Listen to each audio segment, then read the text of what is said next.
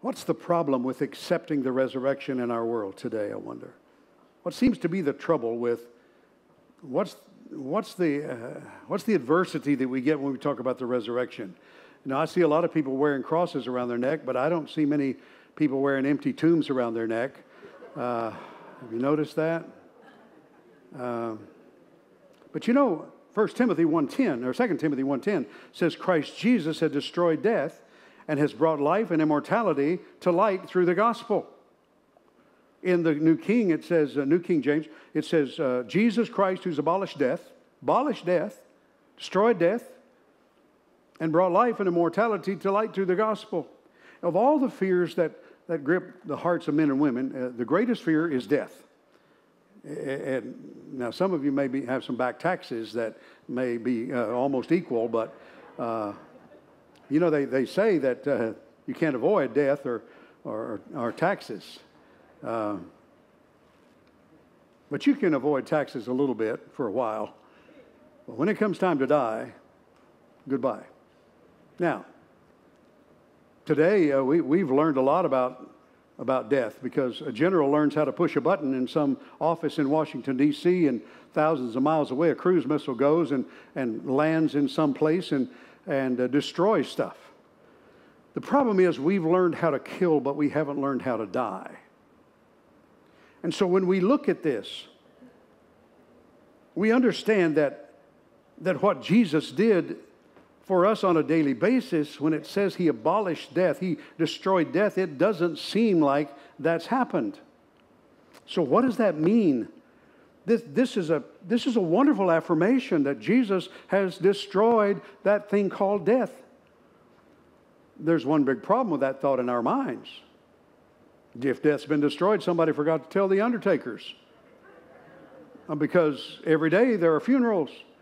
There are people who are going to be put in the ground. Their bodies will be buried. People die every day. Cemeteries fill up. They build new cemeteries. They find a new plot of ground. There's no end to funeral homes and mortuaries and wakes and crying moms and fathers and children and sisters and brothers. See, we don't see death as God sees death. If you doubt my words, look at any obituary section in the newspapers. You'll find people who are not alive anymore. One day in Kansas City, a couple of weeks ago, just one day, there were 37 listings. I went online, found this. A 91-year-old former Girl Scout leader, a man who made his fortune on the farm supply business. There was a veteran of the Korean War, a college student who died of kidney cancer, a 17-year-old boy who attended a Bible college who was killed in a car wreck. Death is out there. It is on every hand. And yet the Bible says there in our scripture today, Jesus abolished death. There were 14 obituaries this past few days in Branson, in this little town of Branson, 14. So when we read that death has been abolished, and yet it stares us in the face every day, what do we make of all that? It's natural to think about it, because sooner or later, unless Jesus comes back, we're all going to die. Have you come to grips with that? Young people, old people, middle-aged people, they all die until Jesus comes again.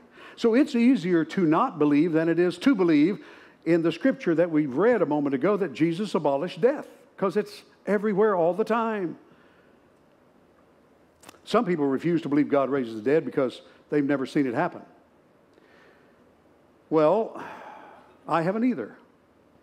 But I've heard great stories in the last few years about how God, in countries in the third world, in various places around the globe, people are being raised from the dead. And some of you don't believe that, but you've also read the books or seen the movies about folks who've gone to heaven and come back and tell you about it, haven't you? So, it's possible. Not only is it possible, God sees it as an everyday occurrence, but we don't. We have a tendency to change. You know, you go to the cemeteries, I mean, our experience is on the side of unbelief about people being raised from the dead. That's just kind of the way we live our lives. You stroll through the cemeteries, you know, you see all these headstones. They're quiet, they're peaceful, they're serene. Nothing much happens at a cemetery except an occasional funeral. You know, I mean, they come in and they bury someone else. And that's our problem with the idea about resurrection. Whole lot of burials, not many resurrections. That's our experience, right? That's the way we look at life itself. That's the way we see things. Now, we've all heard of Doubting Thomas. I mentioned him a moment ago, and I think it's kind of a tag that he got, but it's probably not fair. He was a very practical person, this Thomas, this disciple of Jesus, this man who followed Jesus for these years of his life. He wasn't easily convinced, though, that things would be as they appeared. He wanted proof. He wanted to know for sure. Some might even say he would be a good citizen of Missouri. You know, he was a show-me kind of guy. Show me. Don't just tell me, but show me how that works. But let's not be too hard on Thomas, because he's really like the rest of us. We're all like that. If I sat here today and said to you, you know, Brother Ken Rensink, he passed away, and I'm not. This is just an analogy, Ken. Don't be alarmed. Don't be alarmed. It's okay. Okay, you're okay?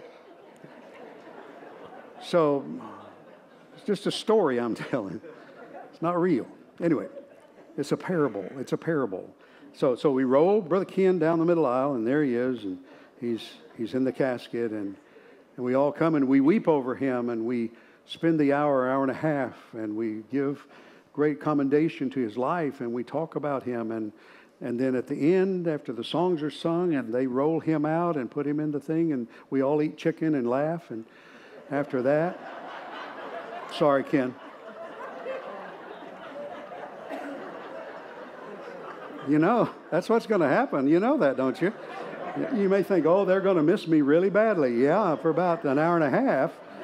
And then they're going to eat chicken and potato salad, and they're going to talk about other stuff.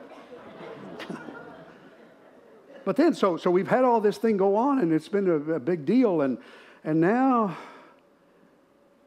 I walk into McDonald's a couple of days later, and I come back, and I tell the folks in the staff, you'll never guess who I saw at McDonald's. He was eating a McMuffin and a hash brown and drinking a cup of coffee. It was Ken Rensink. He's happy about that. He's happy.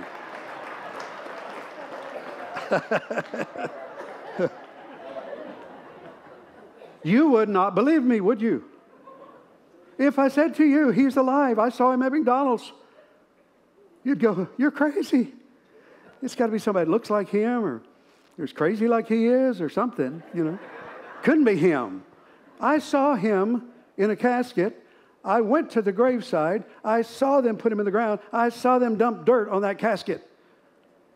So we're not that much different from Thomas, are we? He had watched. You know, everybody thought he was dead. Think about it. He wasn't just partly dead. He was all dead. I mean, they buried him. Dead people don't just come back to life. Really? Do they? This Thomas was quite a pessimist. He was a champion at that, actually. That's why they called him Doubting Thomas. He saw the dark cloud, didn't see the silver lining. I've known a lot of people like Thomas. Do you know any negative people in your life? Anybody around you that's negative from time to time? You know, the person who brightens up the room by just walking out. You know what I mean? That guy. That's that guy. Yeah? But if you really back up and take a snapshot of this really tough, difficult moment, after the crucifixion, and they took him down, they wrapped him, they put him in that tomb, they're all cringing now. They're locked. They weren't popular people in their day. In fact, the leaders were trying to kill them all. Now they're hiding away somewhere. They're locked away.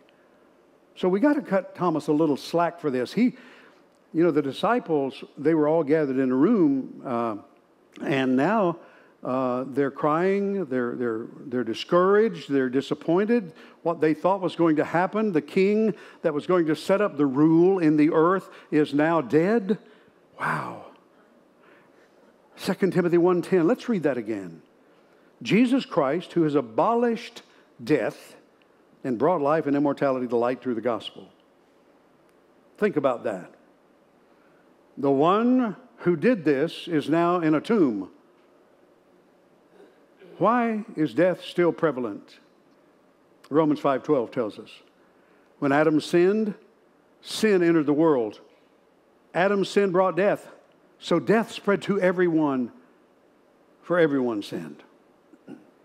The cause of death is not cancer, heart attacks, strokes. The cause of death is sin. Sin. But Jesus came to abolish sin as well. And when he abolished sin, he abolished death. So the born-again believer, in an understanding of this concept, sees that when sin is gone, death also is gone. I said to someone this week, I'm never going to die. And they said, well, you are. I said, no, I'm not. My body may die, but I'm never going to die. I'm going to be alive forevermore, just like Jesus is, because he gave me life. Glory to God. That's what it means when we say he abolished death. How can that be? We see it all around us. You know, there's a whole industry, multiplied millions of dollars, an industry designed for your death. Think about it. It's called the life insurance industry. That's kind of a crazy name for it, isn't it? It's actually the death insurance industry. But they wouldn't want to call it that, would they? But you don't get paid till you die. And when you die, you don't get the money. Somebody else does. Is that the craziest thing you've ever heard? It's named wrong. What happens at the end of it? You don't get any of it, and you paid all those years. Somebody else walks away with it and marries somebody else that you didn't ever like in the first place. And they got your money? Come on.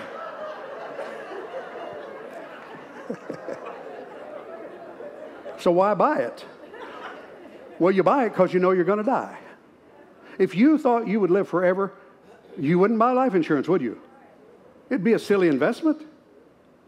Wow. We've got it all wrong, folks. We've got it all upside down. We've got it all backwards. So, pause to consider the bare facts surrounding all this. Did Jesus die? Answer that question for me. Did he die? Yes. Was he dead? Was he completely dead? Yes. Was he buried? Yes. Well, then where's our hope? What can we believe in? If that's all we believed, it's over. There's nothing more. We're going to die, and that's it.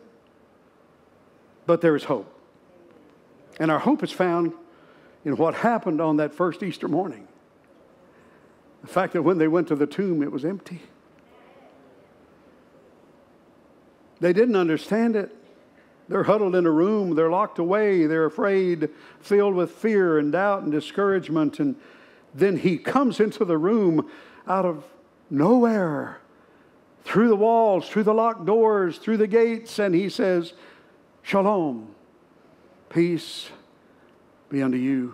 Wow. Now they're relieved. They recognize his voice. His figure looks a little different, but they know it's him because he begins to recount all the things that they had experienced together, things that only he could have known. Now they're overjoyed. Hope is rekindled, and they're rejoicing together. But where's Thomas? He's not there. Thomas was an individual who had to go be alone to get over things. So he was gone. He was not there when Jesus appeared. He was sure, just as sure as we would be if someone was lying in that casket and their lifeless, cold body was before us. He had watched them put Jesus on the cross. He had watched him take the last breath. He had heard him say, Tetelestai, it is finished, and his head dropped. He knew he was dead. And now for these people to say, he appeared, he was saying, you're not well in the head. You're seeing what you want to see. You're believing what you want to believe. This is not true. He was just afraid to believe anymore. He was afraid to trust anymore because the one that he had believed in so deeply was now dead. This was all he could think about, all he could see. He said, I don't believe it. I won't believe it until I touch his hands and his feet and thrust my hand into his side. So after that conversation, he cools a little bit in his anger and his disappointment, and now they're eating together, and Jesus appears once again when Thomas is in the room. John 20:26. But suddenly, as before, Jesus was standing among them, and he said, peace be with you. Wow. Doors locked. As soon as Thomas heard his voice, he recognized it. It was the same voice that told the wind and the waves to stand still. It was the same voice that said, Lazarus, come forth. It was the same voice that said, by faith you're made whole. It was the same voice that said, you must be born again. He had heard that voice before. I'm here to give you some good news today. There's good news from the graveyard today. There's an empty tomb in the cemetery. Glory to God. There's an empty tomb. That means mine will be empty too one day. Hallelujah. So now, Thomas has changed. His countenance is different. Everything is different. Have you ever touched a dead person? You know how cold and clammy they are? You know, I mean, it's just, there's no life there. They're not there any longer. They're gone. It's just old dust. And it will go back to dust. Death feels unnatural and terrible, and for me it's horrible. I mean, to touch someone who's not alive anymore. But we know that loved one, that person we cared about, is not there. Wayne Needham sitting in the back there. When we were at Margaret's funeral, well, you know, if you remember this, I turned to you and I said, she's not here. And you already knew that. She's with Jesus. And the same will be true for every one of us who know the Lord. We shouldn't be alarmed at death. Death ain't no big deal when you believe, when you know who He is. No wonder the Bible calls death the last enemy. Here's what 1 Corinthians 15:26 says. For Christ must reign until He humbles all His enemies beneath His feet, and the last enemy to be destroyed is death. Don't be afraid, my friend. Trust in Jesus. One thing I've noticed, and I thought about it a long, long time ago.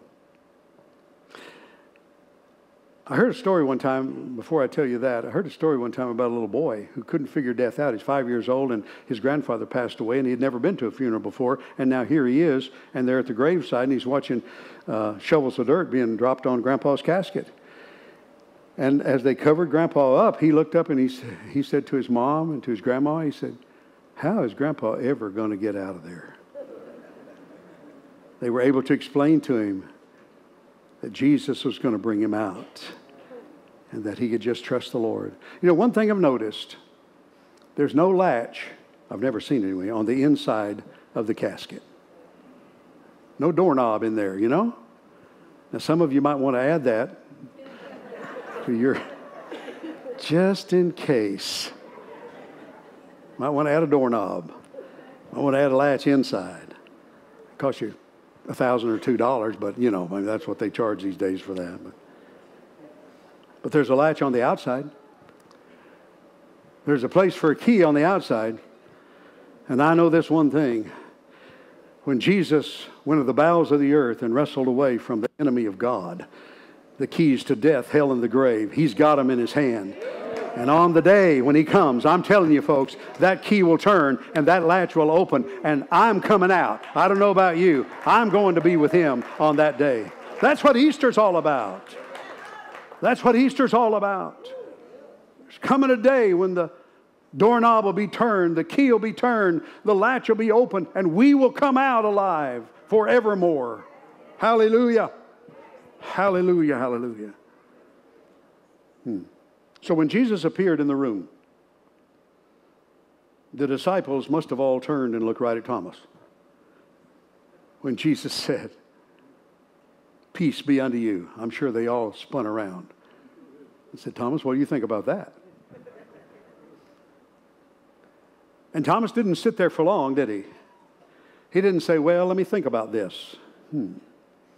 When he said those words, Thomas instantly changed. And Thomas went from being a skeptic, a negative person, a doubter, filled with fear and some unbelief. Then he said, because Jesus knew his fears, Jesus knew his doubts, Jesus knew what he had said to those other men. But Thomas said, my Lord and my God. Jesus didn't scold him, didn't belittle him, didn't put him down for the words he had said or the things he had thought. He simply said, come, touch me. Put your hands in my hand. Feel what I've done. And Thomas said to him in verse 28 of John 20, my Lord and my God. I don't have to touch you. I don't have to come and hug you. I'm just going to fall on my knees and worship you. And in one swift moment, and this can happen for you folks, all the anger, all the disappointment, all the doubt, all the fear, all the difficult moments were swept away by simply realizing that Jesus is the risen Lord. By simply realizing that his hands and his feet were pierced, that his side was riven, and believing then after seeing. I hope I've drawn a picture where you can see this today. But Jesus had something else to say. He said, because you've seen me, you believed. But blessed are those who are going to believe in me without seeing. Who are going to take me at my word. Who are going to come to know me in reality because of their trust in me. Have you been there where Thomas was? Anybody? Huh. I'm here to let you know that like Thomas, all your doubt can disappear if you trust him. You know what? You can't stay on the fence forever, folks. I mean, doubt is not a sin, but doubt turns into unbelief if you water it long enough and harbor it long enough and take care of it long enough. If you take care of your doubts long enough, it'll turn to unbelief. And unbelief's a sin. So we have to make a choice. Do we follow Jesus? Do we say, my Lord and my God? Or do we continue in our doubt and our fear until it turns to unbelief and then we're lost? Moving away from God instead of toward him. I love the songs we sang this morning. This is amazing grace. Grace pulls us toward the Lord. You can't remain neutral forever when the pull of God is coming for you. It's a great day. This is Resurrection Day. It's a great day to stop doubting and start believing. Hallelujah.